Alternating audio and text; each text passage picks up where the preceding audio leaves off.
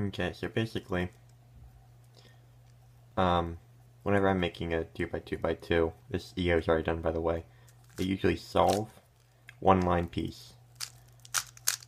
Solve a pair like that, and slot it in like that.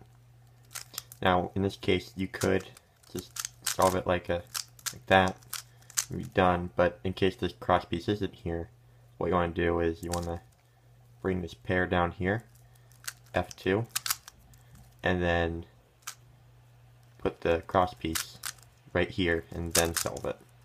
And you can do something similar. Actually, a good case for it 2x2x3. So another example would be just slotting this in right here,